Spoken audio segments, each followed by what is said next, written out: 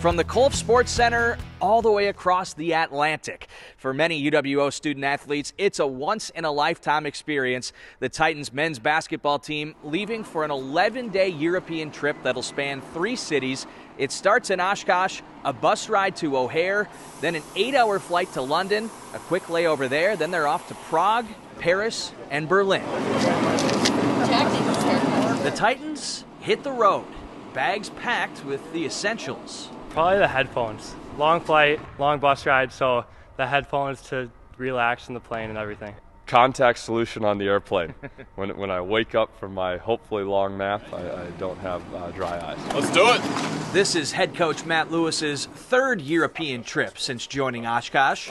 Do you guys have any questions? In 2016 we went to Italy, 2019 we went to Spain. Now we're going to Prague, Berlin, and Paris. For this crop of players, it's a brand new experience. What's the farthest trip you've ever been on? Furthest for me is probably Boston or Florida. The farthest trip I've ever been on was actually recently in spring break. We went to Punta Cana, a bunch of teammates. It's the first time I was out of the country. While they're there, the Titans will be playing 3 games against European professional teams, though the scouting report is a little slim. We don't know a ton about our opponents. It's a little hit or miss. Nor do they know the language. Are you a big talker on the floor?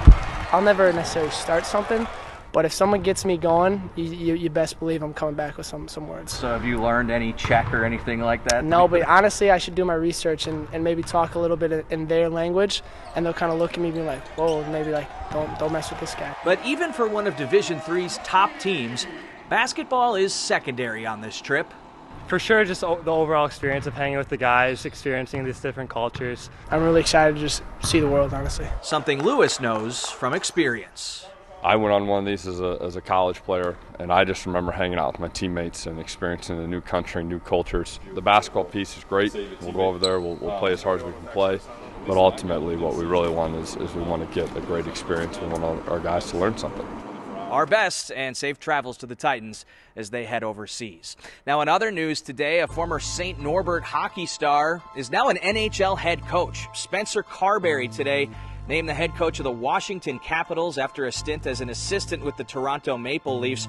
Carberry played 3 years at St. Norbert. He was an All-American in 2004 and 2005. The Green Knights were also national runner-up in 2004 and 2006 when he was a part of the team.